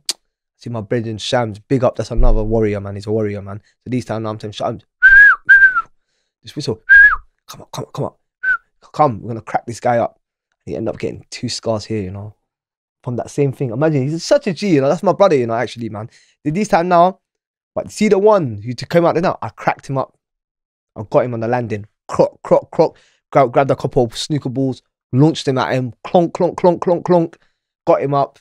Spoke to the survey guys, told him how they looking. They said, yo, you fucked them up. I said, yes, good. They're good on them. And guess what? I'm in the middle of nowhere 2 years ago. I'm in Slough. Do you know where Slough is? Yeah. I'm in Slough, minding my own business as usual. Going to this pizza shop. Who owns the pizza shop? The fella. He looked at me, Guled. As we do this is my pizza shop, welcome. I'm like, no way. He said, you want a free pizza? I said, come. He gave me a hug. I said, yo, we was kids back then, man. This was like 10 years ago. I said, yeah, this was kids back then, man. Don't know. And we hugged it out and then we left it as that, mate. Sweet. What was the closest you ever came to being killed? The closest that I ended up came, what, in prison? Anywhere. In my life? Yeah. When I caught tuberculosis, man. Ooh. TB, man. That was not a nice time of my life, man. How'd you get that? I was homeless, innit? Yeah. Yeah, bro. Like, what year? How old were you when you got this? I was a big man, you know. I was like 25, 26. 25, 26, A you were few years homeless back, at that I was point. homeless, yeah. Whereabouts were you living? On the streets of? Manchester. Oh, in Manchester. Yeah. You got the TB. Yeah, because I went there to go see family and stuff. But Yeah. obviously family is not what it seems, innit? That's why you got loyalty is family, innit? Do you know what I mean? So I expected something from them, but I didn't receive. I ended up becoming homeless. At first, I was working at Heathrow, not Heathrow, Manchester Airport. I was doing Amazon, top sale, banging out. I would end up being an instructor there. I didn't tell them about my disclosure, about my criminal record. Come back, slammed me in the office, said to me, "You have to go, mate." I said, "Why?" It's come back. I'm like, shit. Gone back to my family, mentioned it to them. They said to me, I told them I lost my job. And then unfortunately they said a few things that I didn't like. And then I was just there by myself, slept on the streets for like 2 weeks. And then caught tuberculosis. I didn't know I caught TB at this time. I went back to London. How'd you even catch that shit? Do you know? I don't know how you catch that shit. It's just so I don't know how you catch that stuff.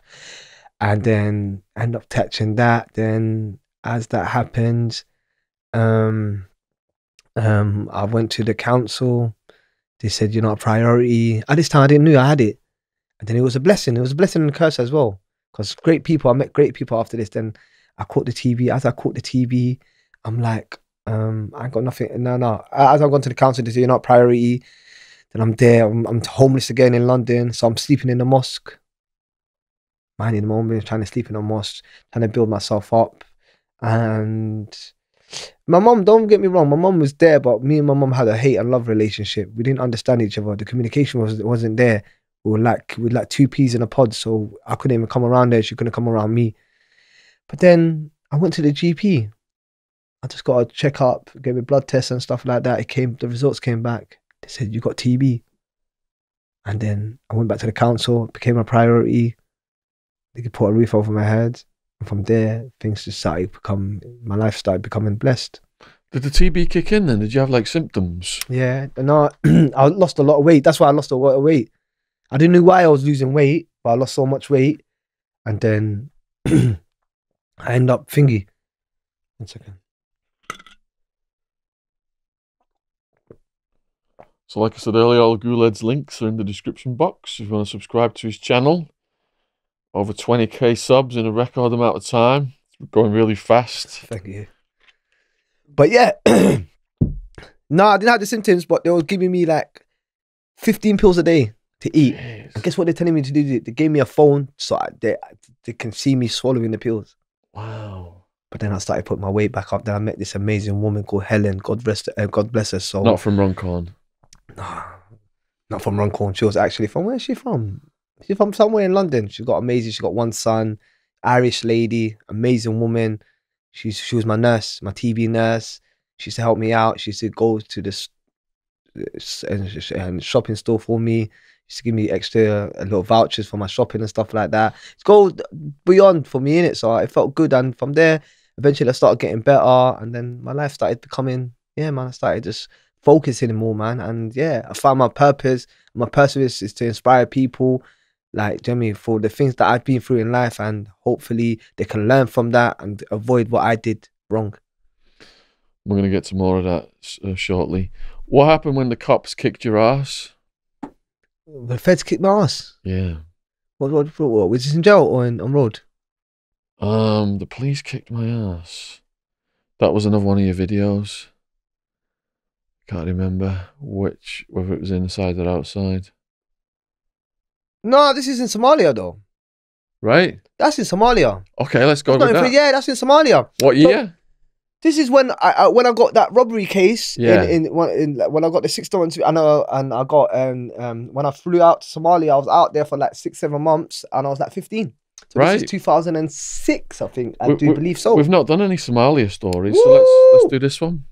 Should we do that? So we do the first time. Should we do the first time I got robbed in Somalia? Yes. That one, yeah, that's what's up. That's what I'm saying. So the first time I went to Somaliland, Hargeisa, I went there. Obviously, I ran away from that case, from that robbery case. So I've gone there now. As I've gone there, I went to go see my dad's brother, my uncle. As I've gone to see my uncle. At this time, my dad's not even passed away.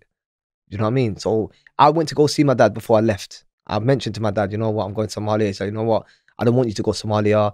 I'd rather you gather your education now, so later on in life, you don't need to ask no one for nothing. But if you want to go to Somalia, then go do what you have to do. I went there now.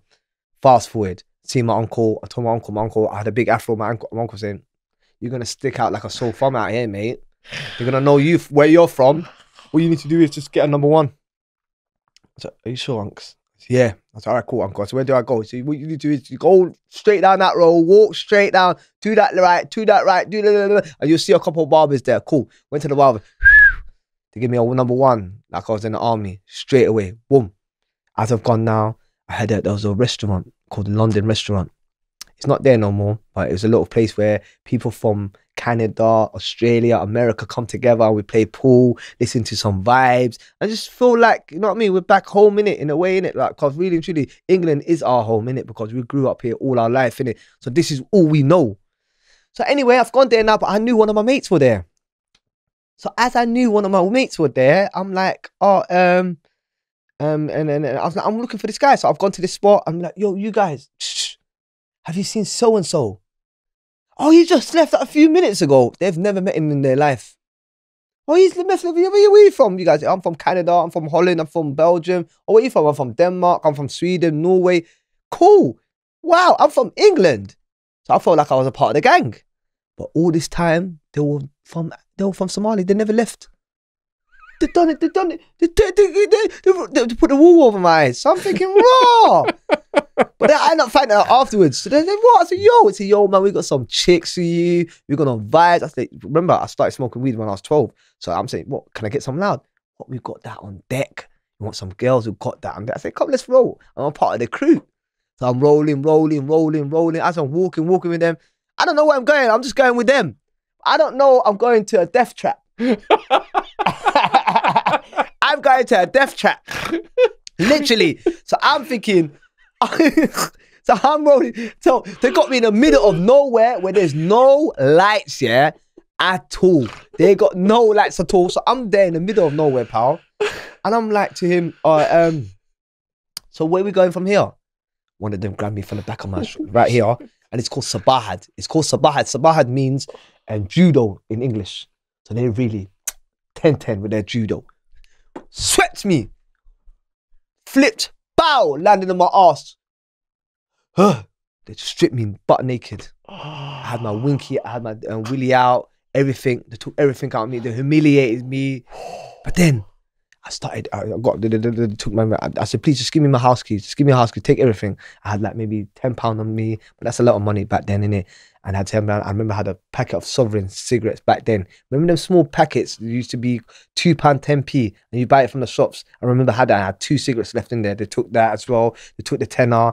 I've left now. They've left now. I'm running. Got to the store. Some random lady and some man or lady, and I was at the store and say, listen, I've just been attacked, and I need help. And do you know my uncle? Who is he? All right, cool. Can you direct me where I have to go then? I live next to that place. Went to my uncle's house. I went to my uncle's house. He said, how's your evening, sir? Nothing. I'm all right. Got my haircut done. Went to bed. I don't like to tell, you get me? That I'll probably going to get in trouble. But guess what? What tops you off on top of that? 6 months later, I get invited to a wedding. A little gathering. Gone to the gathering. Guess who I saw? One of the fellas that robbed me. I've gone to my cousin now. Ran to, listen, remember I told you I got robbed? He said, yeah. One of them guys are here right now. Show me. Him. That's my little cousin. I said, come over. So that's thing is that, and son. So what, he's my family member then?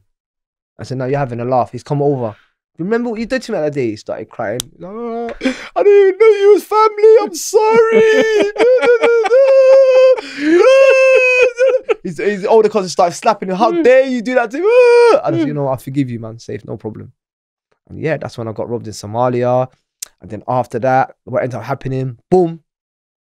When the police effed me up, my uncle got them back for me because he was a judge at that time. And he still is a judge. So he's like, I've gone to this weed spot. As you gone to this weed spot, in this weed spot, back then, not now, it used to be old ladies that used to sell the weed. You know, you out here, you got little kids selling, got some big woman selling. I'm like, you're holding the pack. I can't believe it. She brought that, boom. She gave me what I had to. She gave me what I had to get, and then bam, I've gone down the stairs. As I've gone down the stairs, there was some building. As I've gone down the stairs, guess who's waiting for me outside? 2 officers. I'm thinking, no, bro. I've looked at. I acted like I didn't see them. Come here, you little shit. I'm like, what's up? Where are you from? I should have told them that I was actually from Hegesa, H-Town.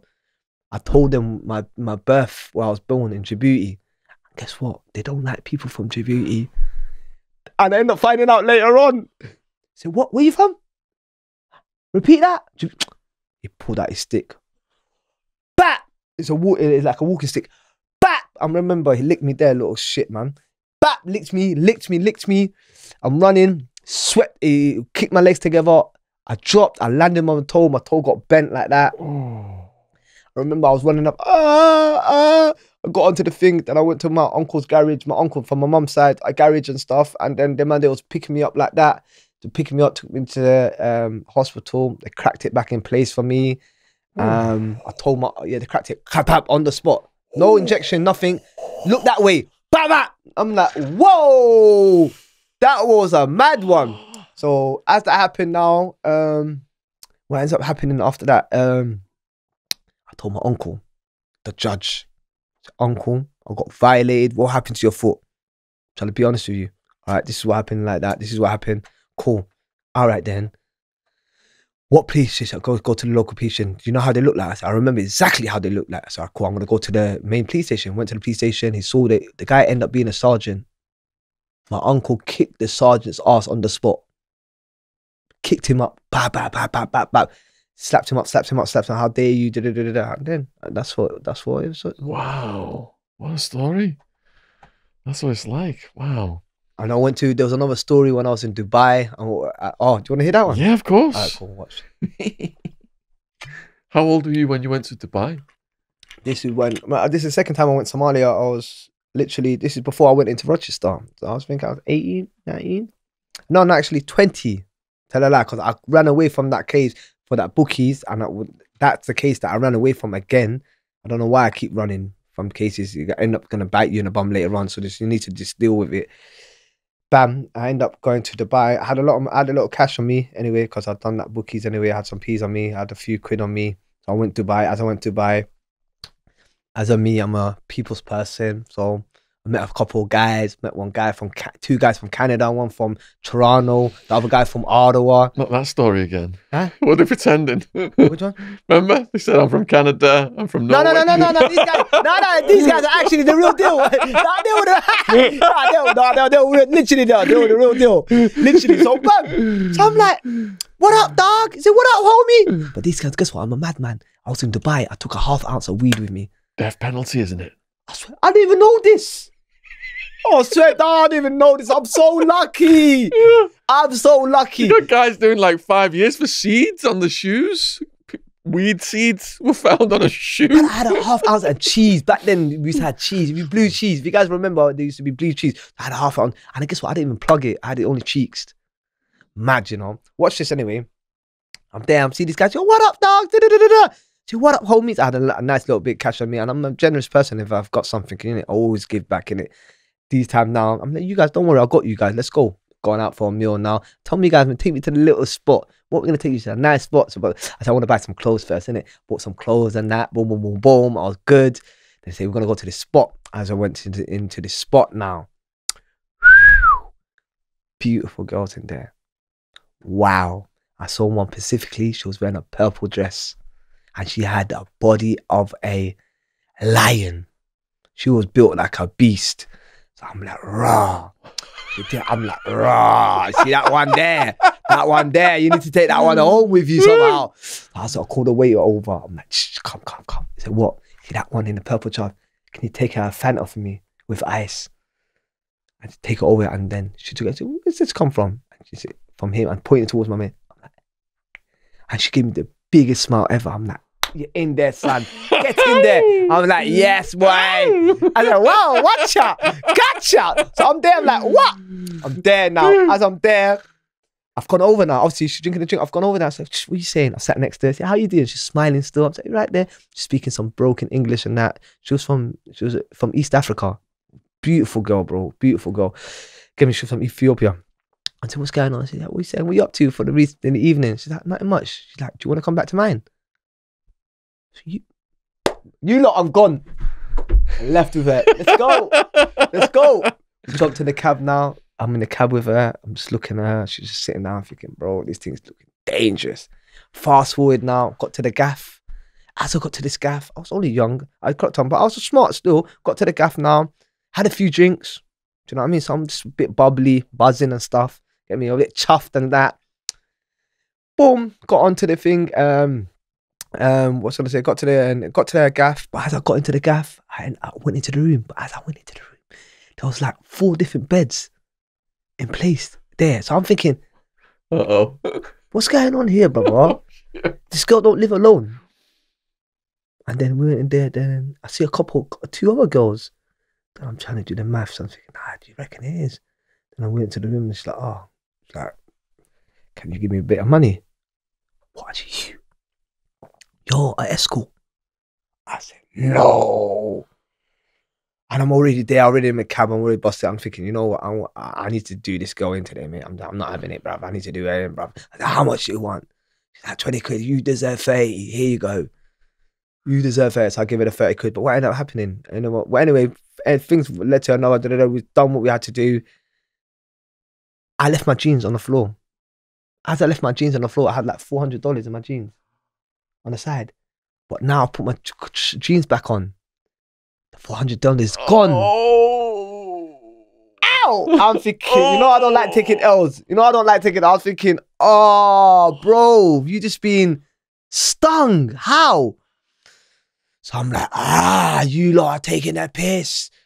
Some big Nigerian African guy, big guy. He's like, what are you talking about? Stop making noise in here.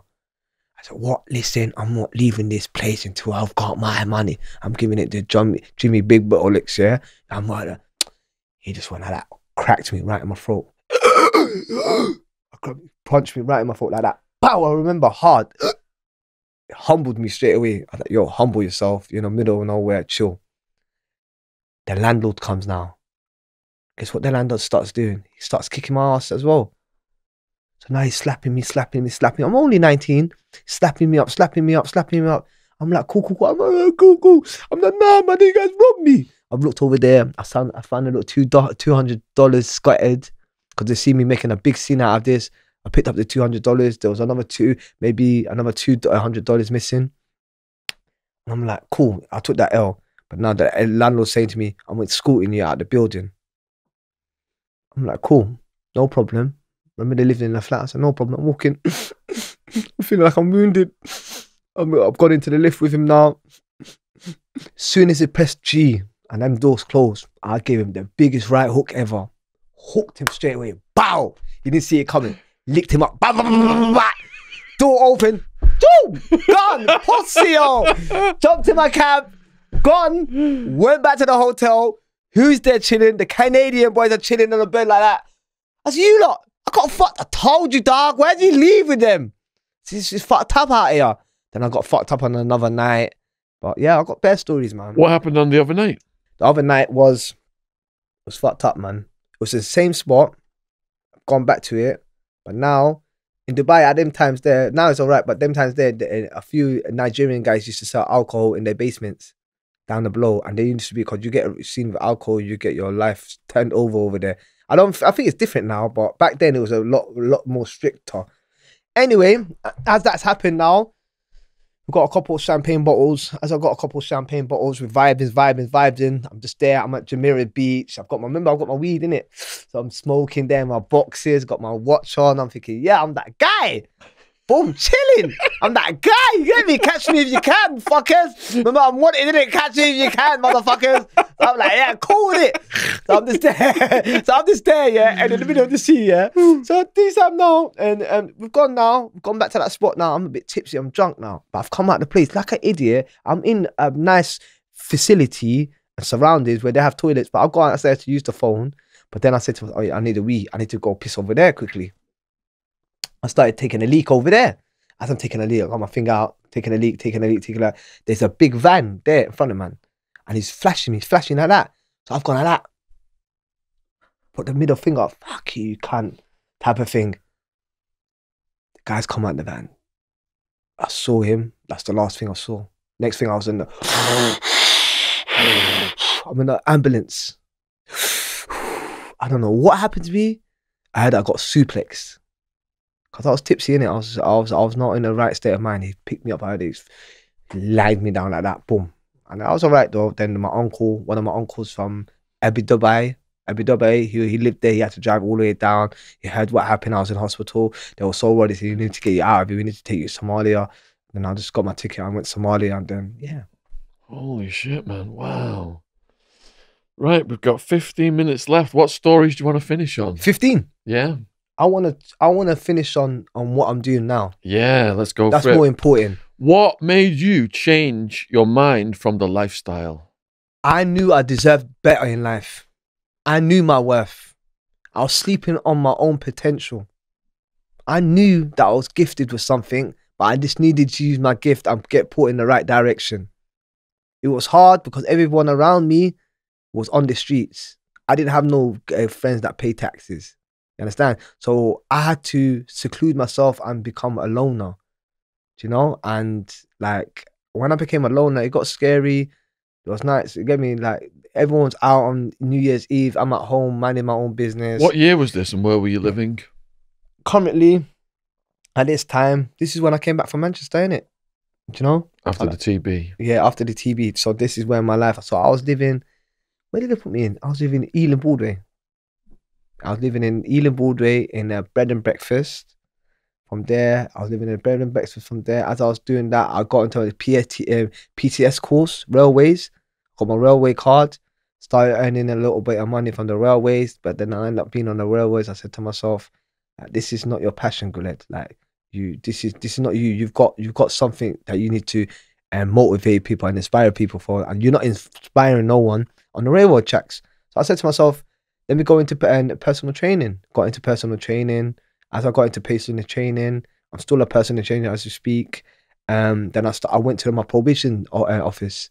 As I went to my local probation office that I used to go there ever since I was young. I knocked on their door. I said to them, you know what? I want to do some voluntary work here. Done some amazing voluntary work with them. Then they started loving me. It's like, yo, this guy's amazing. Then head office, Linda, she's the director of the probation service. She came down. She invited me to the Waterloo based in headquarters in Waterloo. And she's mentioned to me, she's like, yeah, you're amazing. She started crying. She heard my story. Then they started letting me speak on stages and stuff. Then I started training probation officers because I feel like they were not emotionally attached with us and they were just doing their job. And if they started getting connected and started asking me certain situations like how's your family and how's your upbringing and stuff like that, maybe I could have avoided a lot of things. So this is where I was trying to give them some experience and some advice from my side of things. Eventually, as I was doing that, I started doing that for a while. And then obviously I started getting onto my YouTube like 8 months ago. And what made you get on YouTube? What was it? Was my mate, big up my mate Bobby Kazanga. Check him out, Big Ego and Hackney FC. He's a good friend of mine. I come on his interview. Big Ego, isn't he got a channel? Yeah, he's got a channel, yeah. Yeah. Yeah, you can check out his thing as well. He's good. I think I've come across that. Yeah, he's my pal, man. He's a good pal, man. Me and him, I kept it real with him. So he's my pal as well. So you were watching his videos, were you? And thinking, I can do that. No, he invited me on his show. Oh, I see. Just like this. Gotcha. And people started falling in love with me. And they're like, you know what? You're amazing. Why don't you start your own thing? I'm like, really? Then I just got my phone out. And the first story I did was kidnapping. That went wild. And then before you know it, yeah, man, I started doing my thing. I'm currently got 2 charities that I'm doing. One of the charities for people that come out of prison.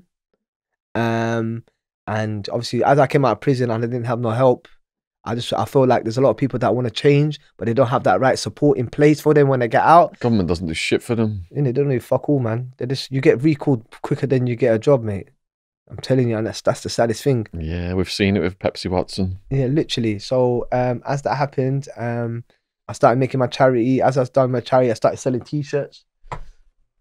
So these are these T-shirts that I start selling. This is for you, by the way. Oh, I love that colour as well. That's you, yeah? I'll be going to the gym in that. Really appreciate that. Yeah, and it's got Eiffel C. That's beautiful. And on the back, it's got Inspire. Thanks, Guled. Before we expire. Yeah. And all the profit is going to my charity. And yeah, man, it's just for people because, yeah, man, and it's amazing, man. Sweet, that is. And as you can see, I've got it on as well here. And it's amazing, man. I love it. At first, I was trying to gather money from people, but I felt like people was not willing to give something. But I felt like I took money out of my own pocket, bought some T-shirts, and I said, you know, that profit can go to that. And I've raised now 3 grand from that. Yeah. I've got another 2 grand to raise. And I've got another few other things, but they can see it on my channel, innit? I don't want to bore them. Yeah. All your links are going to be in the description box below the video, everything you're doing. And you've just got that beautiful spirit about you, as well as being a very good storyteller, very charismatic. You just got that genuine spirit, that genuine soul. I'm happy, man. I'm happy the fact that I was given a second chance, man. I thought it was all over, man. I see you love life. Yeah, man. I'm Yeah, happy, you got man. that in your eyes. Yeah, and man. I'm everything. happy, man. And I love to inspire people. That's my job. Yeah. Like, I used to get thrills out of terrorizing people. Mm. I used to be a red rug rat, but now I get thrills out of helping people. Yeah. That gives me That's what it's energy. about. That gives me power. Yeah. Yeah. That keeps me young. Mm. These people think I'm 20. They probably think I'm 20 if they didn't tell me. I can't tell them my age. I'm telling you, idiot. I was surprised when you told me your age when we were walking in. Yeah. So, who else have you done collaborations with? I've done Friends of Harami. He's a very good guy. He's a rapper. He reached out to me. He's verified, and he's got millions and millions of views on YouTube. Wow. He watched my story, and I said, you know what? Exactly how you reached out. He reached out to me. He's like, come interview me, and I just love people like that, man. Yeah. It's just genuineness, man. Did you do anything with Yami? He's such a good guy. Oh yeah, big man. Yeah. Well, Uncle Yams, big up Uncle Yams, Uncle Yami. Get me? He told me I learned a lot of things from Uncle Yami. We done that story regarding that Somalian fella getting raped, unfortunately in a life of prison. And Is that on your channel? Yes, on my channel, and yeah, it's not nice. Yeah, big shout out to Yami. We've done a big, I think it was like 4-hour podcast with Yami. If people haven't seen that on the True Crime Podcast playlist. And Yami also just radiates that positive energy. He's just always smiling, always glowing. And he would, he'd absolutely give you the shirt off his back. So huge shout out to Yami as well. Big up Uncle Yams. Yeah, yeah. And what's your plans of your channel from here? Well, my plans are for my channel from here is sky's the limit. Start my own podcast. Hopefully I'm going to start writing books, because I've got a lot of knowledge that I can pass on. I'm going to start making my books and stuff like that. I'm going around to schools now. I do talks for schools.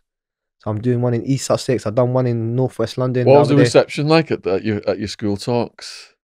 It's amazing, man. They love, man, because they watch me on my YouTube. Did they? And then they asked the teachers to get you in. Yeah, that's what happens. Yeah. We like him for that. So yeah, I'm going in there, and it's just something that I was doing for, and it's amazing, man. How long is your talk in the school? Is it like an hour? Hour and 15 minutes. Do they ask questions at the end? Yeah. So what did you learn from that? And do you want him back? And then, we love him. And how does it feel when you see how engaged they are? I just love it, man. I just do it on the streets. So if you see me on my channel, my Instagram page as well, I go around everywhere. I sell my t-shirts to everyone. So where I go around, I can see the love that I'm creating out here. Yeah. I get big cars stop me and say, yo, we love you, Inspire. Keep it up. a mother, random mother said, Inspire for change. Are you okay? What? Where do you know me from? YouTube. My son watches you. I'm like, wow. Yeah. That's when you know life is real. Yes. And social media is serious. So if people watching want to get a t-shirt like this, how do they do that? Just go on what link we're going to put down what you can do, in the meantime, what you can do is come on my Instagram. If you guys have Instagram, I have not set it up my website. I'm going to do that as soon as before this video is uploaded, fingers crossed, and then I will have a website on my Instagram, and I'll probably send you the link, and you can attach it to this video or this interview. Yeah. This podcast. Man, I've just sat here being absolutely riveted by your stories. I'm sure people watching this, they've been equally engaged. So if you want to support Guled, go down to the links below this video. Check out his channel. Like I said, it's growing fast. And these videos are like, pow, pow, pow. The stories, the energy, the charisma, it's all hitting the spot. That's why his channel's growing at the rate it is. Like I said in the beginning, there's so many people got stories out there and lived lives, but they just don't know how to tell them. And take some lessons from Guled if you want a masterclass in storytelling, definitely. So it's no doubt his channel's just going to be massive in no time because of that ability, and because, more importantly, his heart and soul is in it, and he's trying to do the right thing with the t-shirts and restore his karma and help the kids in the schools and help people getting out of prisons. And that's so important when the government isn't doing jack shit for them, closing down the youth centres and recalling people like this and that, like they did with Pepsi Watson, like we saw on this channel. It's crazy, but it's all big business for them, If they don't give the kids anything, they end up in prison. Contracts are in the tens of billions a year. It's absolutely sickening. So, all right. Please let us know what you thought about this video in the comments. Thank you to all the new subscribers. Subscription logos in the bottom corner of the screen. Thanks to Joe and James coming out. We're on a 3-day podcast day again, so it's going to be a long one. So huge thank you to those guys for their commitment. And thank you, all of you guys, for watching it. But most importantly, thanks to Guled for coming out here from London and filling the room with his energy and his atmosphere today. Absolutely brilliant. Yeah, well done. Thank you. Thank you, yeah. Thanks. I appreciate it, man. Yeah. Cheers. Classic. Yeah. Top guy.